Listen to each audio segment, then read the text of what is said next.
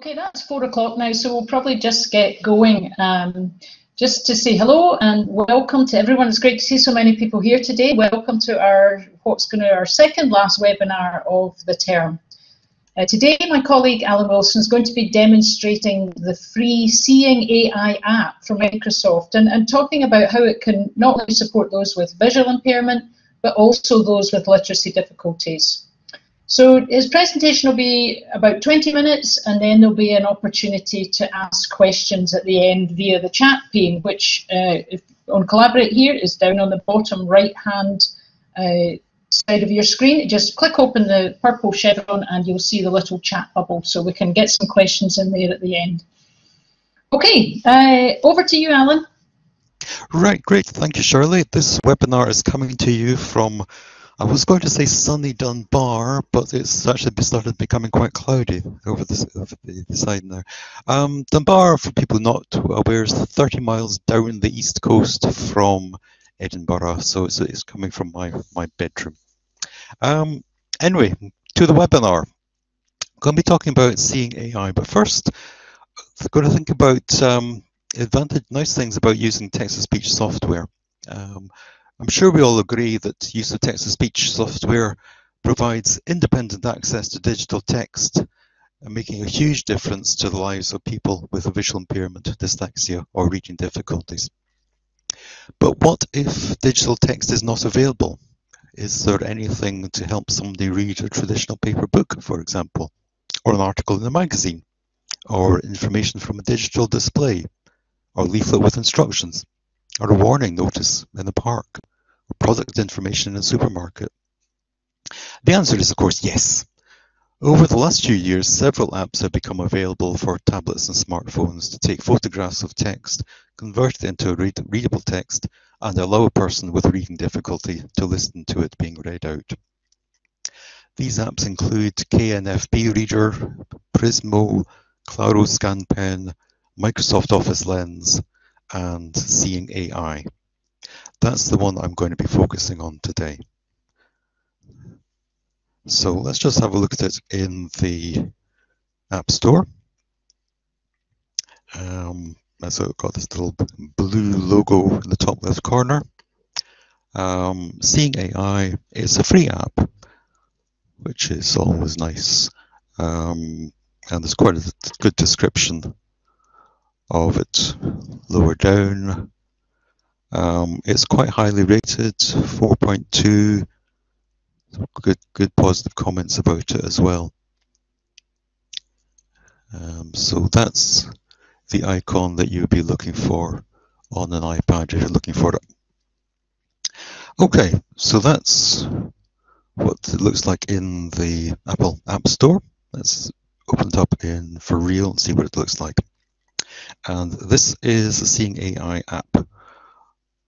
Normally I'd have the camera operating like this, so I can see around, but I'm going to cover up the camera for quite a bit of this, or bits of this presentation, otherwise it'll start becoming very, very confusing. Right, Seeing AI is a free app from Microsoft for the iPad and iPhone. It's not available for Android devices, although there are similar apps available for Android devices. There's a series of icons at the bottom of the screen.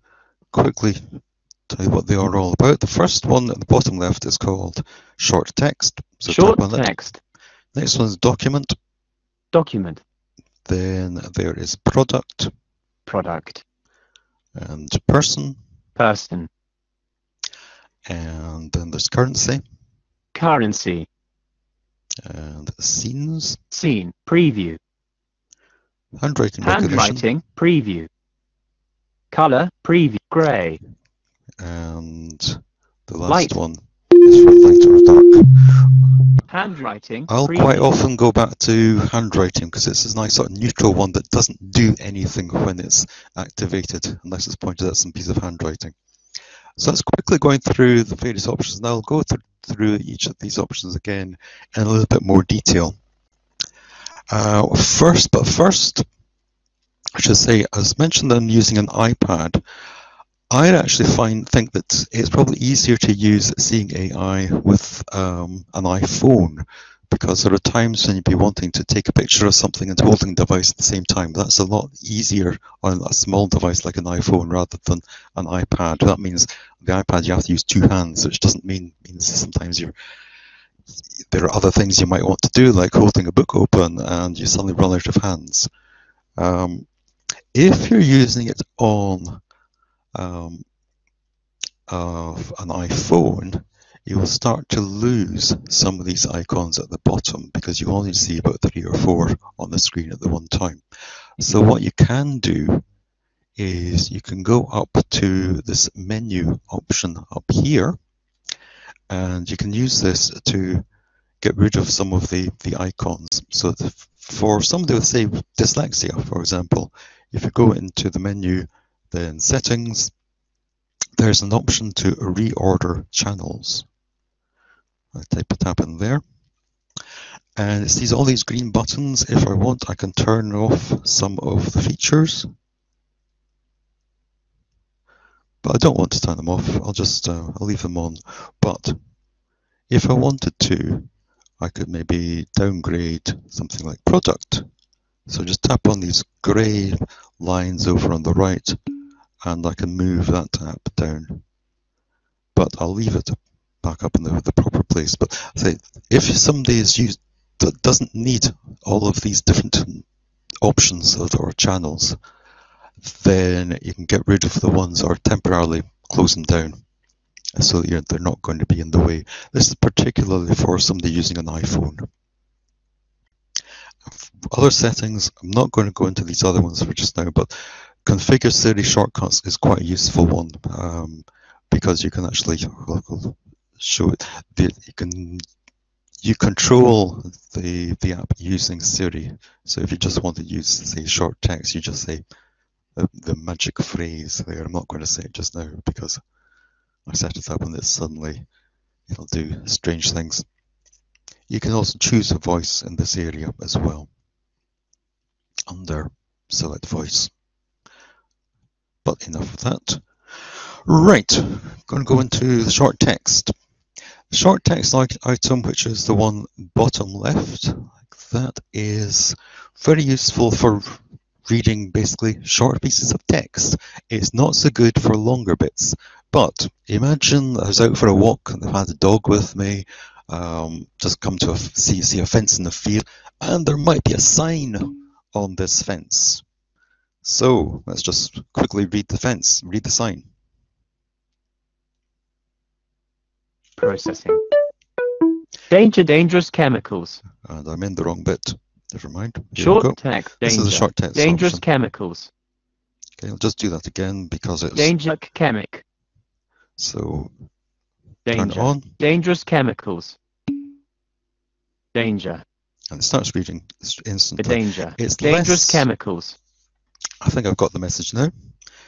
It's less good at trying to read And poem, larger Without parts of text. Two, I by Layla Josephine. Which century was this written in, and why do you think that? Do you think you would have liked to meet Layla Josephine, and why? 3. What it's Hallelujah doing by at the Solly top MacLean. is Which it's reading century text was above this written in, and why what I do you have on think the screen. that? What language is the poem written in? There's a translation below the poem. Do you see any words that are the same, or almost the same in both languages? Okay. Taybridge Disaster by William Topaz McGonagall. Who was this written in, and why do you think that? Find the poem amusing. Do you think you were meant to find it? Being deleted from the second verse. Can you guess what? It's difficult to stop the text.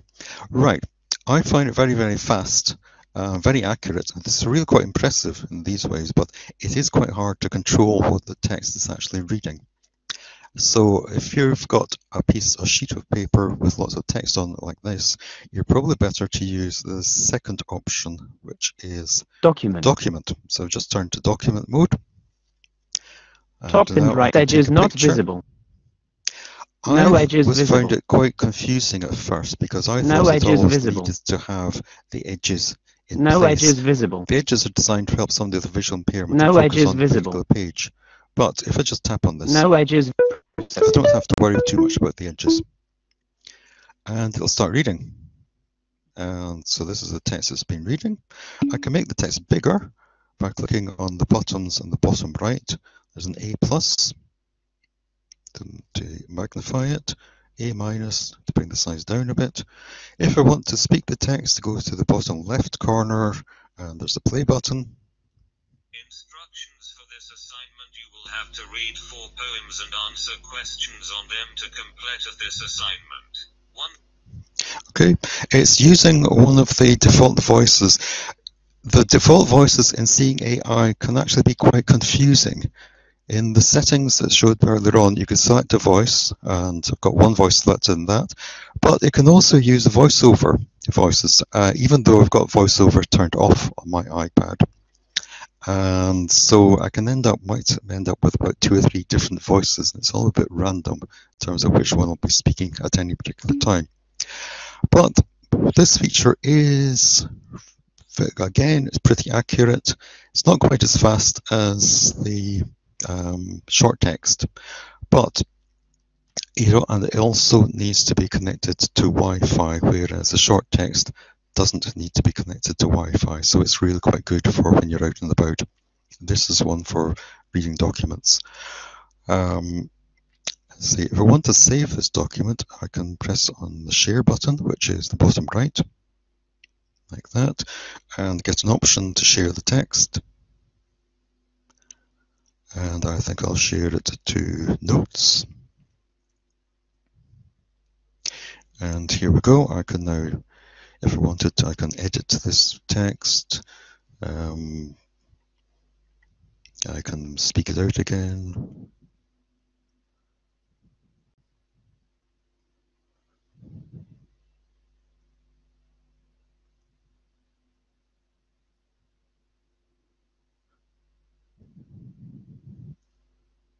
Read 4 poems and answer questions on them to complete this assignment.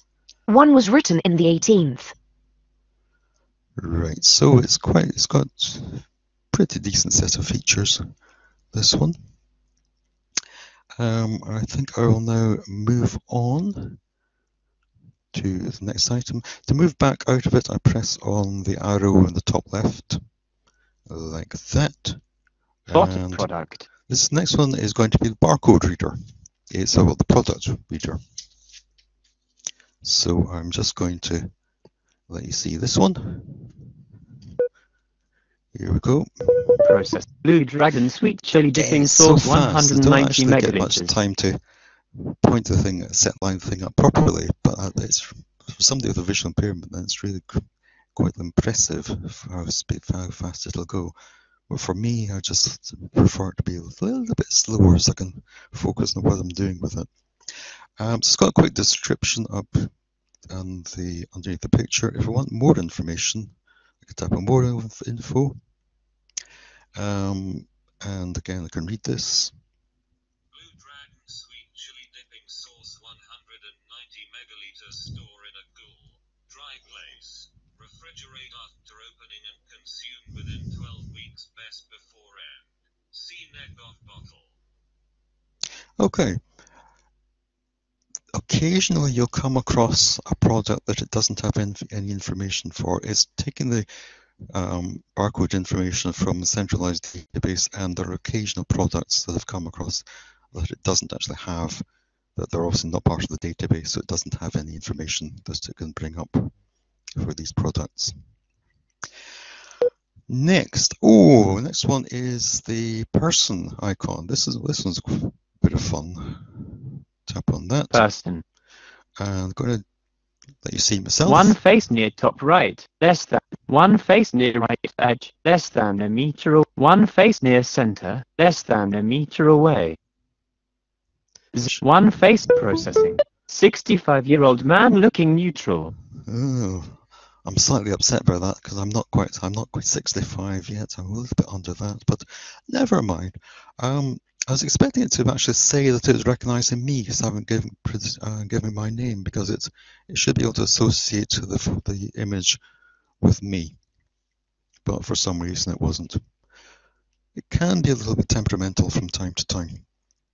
Allan near I've center, got less 0 faces. a few more sort of faces that it can identify. 1 face, 2 faces, Let's 4 see. faces, 7 faces.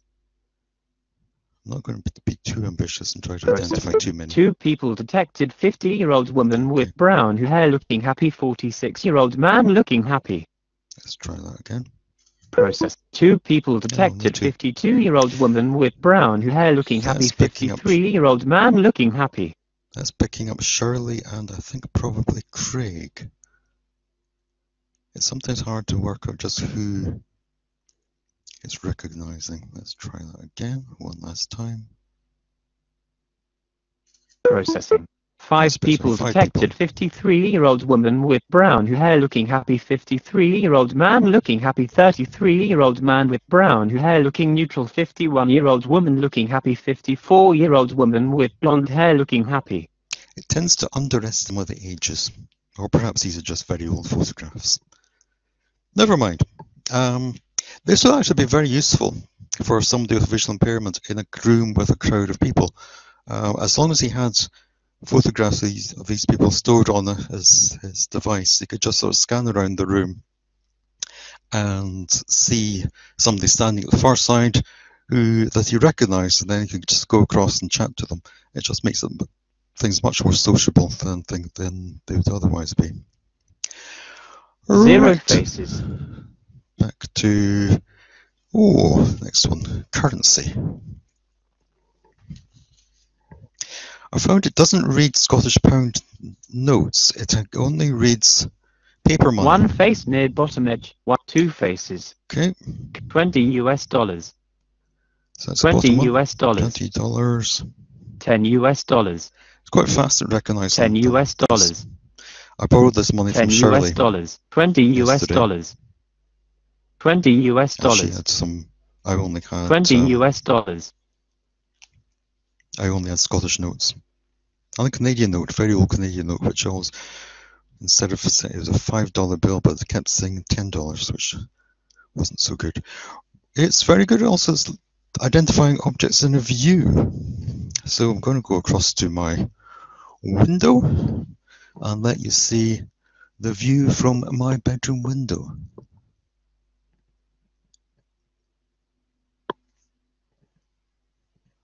Right there. Scene. Preview. Processing. Probably a house with a driveway. Yeah, it's a house with the main road, so it's not far off. I can explore different objects. Processing. 1 item detected. Move your finger over the screen to explore. House. It's only identified 1 item. I'd have expected it to identify this object up here as a tree, but it didn't quite make it. Never mind. Again, it's quite useful being able to sort of navigate around, helping people with somebody who's got visual impairment to navigate around. Back to right, one of my favourites. This will be the handwriting recognition that comes up next. So we'll just get rid of, remove the notes. Here's some scribbled handwriting. I'll just take a photograph of this. Processing. Probably a white box with a black label. I've got the wrong setting. There we go. Handwriting. Keep forgetting to Preview. move on. Processing. This is a sample of my terrible handwriting. I hope that Allan can cope with it. Yeah, it had difficulty recognizing seeing AI for some reason, but then I think that my scroll there was particularly bad. Again, if I want to share it, I can tap on share at the bottom, and I can share it into notes. The text doesn't come across, but we can copy the text.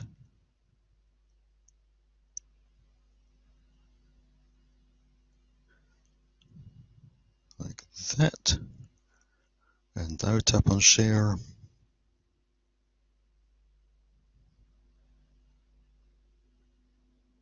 and go to notes. So I've got the photograph in the top right, I could tap down here and paste the text in. So if you've now been able to take printed text from a sheet of paper, bring it into notes for editing. Now we're taking handwriting, converting that into digital text, and I can now edit this if I want to. Okay, a couple of other options that I want to look at very, very quickly. One is the color option. Color brown. Just point it at something as a color. Grey. Black. Grey. Go to the window. Green. That's pointing out there. So it's quite good at color identification. You can imagine somebody looking for, say, a red car and points at different cars until he hears one that's described as red. Green and brown. Okay. Grey. Final option I'm going to look at is the light option. Light. This will give you a sort of fairly low tone when you're in an area that's dark, but as you move around, yes, the light meter. If you're pointing the iPad at somewhere that's quite dark, it gets a fairly low note. If you move around towards a window, then it suddenly gets a much higher note. This is quite useful for somebody who's totally blind in a room, and they know there's a window in the room somewhere, but it allows them to orient the direction in which they're facing. For example, I'm now, because I've got this high note, I can tell that I'm now facing the window, whereas in other areas like this, I just have to find the window and I can now navigate my way around from there. There's one other couple of set of features I want to Handwriting. briefly let you see. This is one which I think is quite useful, and I think it deserves a place on the main menu, on the main list of items under the topic bar, and that's the Browse Photos option, which I'm going to go into here. What it can do, it'll describe contents of a photograph, like this Probably one. a dirt path through the forest. Sunday, 7:44. Okay, that's fair enough. But when it actually becomes quite useful is a situation sort of like this. Roxburn, Dunbar, contains text. Thursday, 14:19. Imagine a situation which occurs quite regularly where there's people with dyslexia in a class and the teacher is using a whiteboard. In theory, in an ideal situation, the pupil with dyslexia who might need the notes would be provided with notes before the class starts, just so that it makes it a lot easier for him to follow the lesson. Sometimes, for various reasons, these sorts of things don't happen. Or somebody forgets to provide a handout on homework, for example, puts it up on the whiteboard. So, a person with dyslexia could take a photograph of a whiteboard. It's not always as straightforward as you might think because of issues in terms of glare. But having got the photograph, if it gets photographed, even just having a photograph by itself is better than nothing, because you can actually see the questions and work things out for yourself. But if you want to know what the questions are, tap on Explore on the bottom of this, bottom right. Processing. 12 items detected. Move your finger over the screen to explore. Just wait a couple of seconds for it to finish processing, and now... Read Chapter 1 of Danny. Homework for Monday the 17th of May. And it reads the text The out. following. Read Chapter 1 of Danny, the champion of the world, and answer the following questions. 1. Who was the most important person in the early life? Author. 2. How did his father earn a living? 3. Do you think the author enjoyed his early years, and why do you? Okay. 12 items detected. Move your finger over. It's not perfect, but it's pretty good.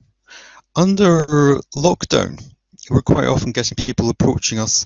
Our teachers were frequently downloading workshops or worksheets from the internet for pupils to do. And then people were coming back to us and saying, these I can't actually access the text in these worksheets. I think and quite often these things are produced from images of text. Somebody did a sort of photograph of some text, and it's just very hard to read. So one of the options for accessing this sort of material would be to use Seeing AI. So you can just, if you've got an image of the text you're meant to use, then you can use Seeing AI to read it back. Okay, I'm going to finish at this point. I hope that you have found the webinar to be of some interest and of some use. I'm really quite impressed with Seeing AI. It's not a perfect app, but it does an awful lot of very good things. Considering that it's free, then it's well worth getting on your device. So I will stop sharing my screen at this point. Excellent. Thank you very much, Alan, for that.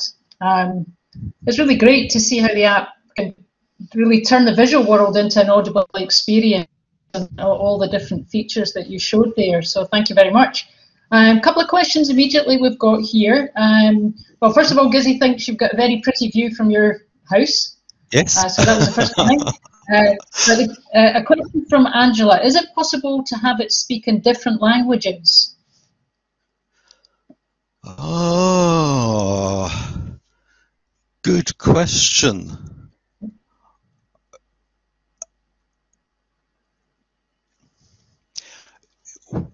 It is selecting voices from the iPad. So if you selected say a German voice on the iPad, it would read back in German.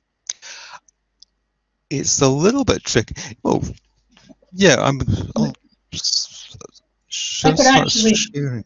Yeah.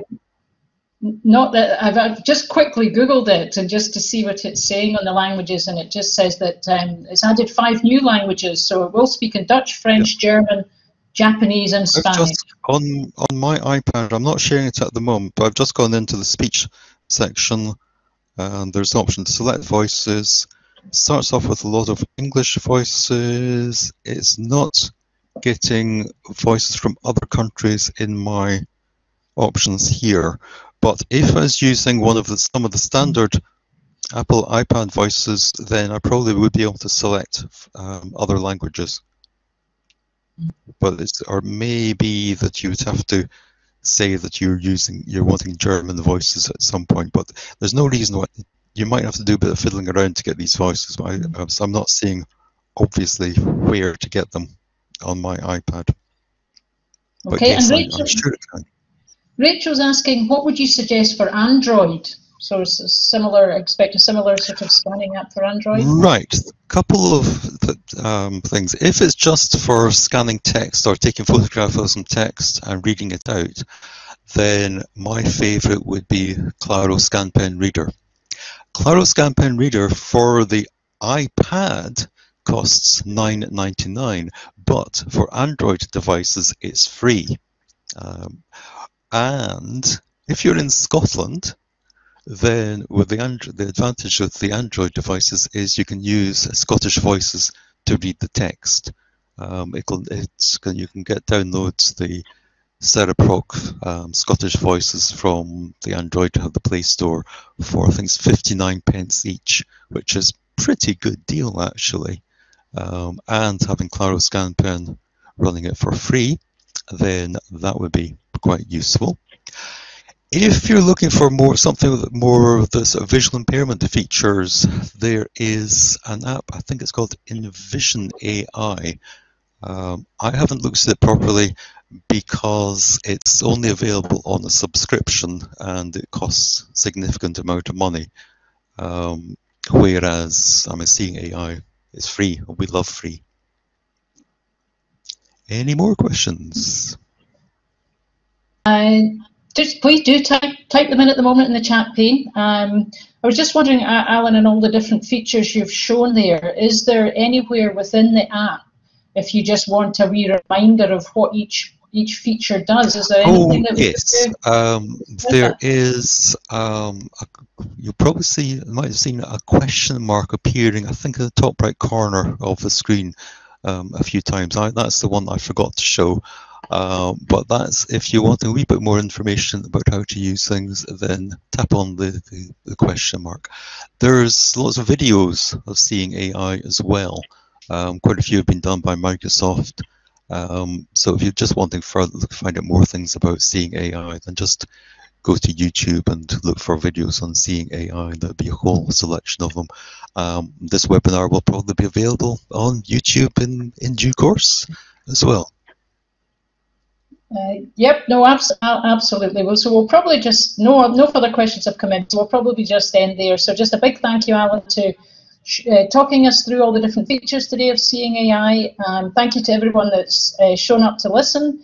The recording will be processed and it will be available in our archive section of webinars, along with many other ones there.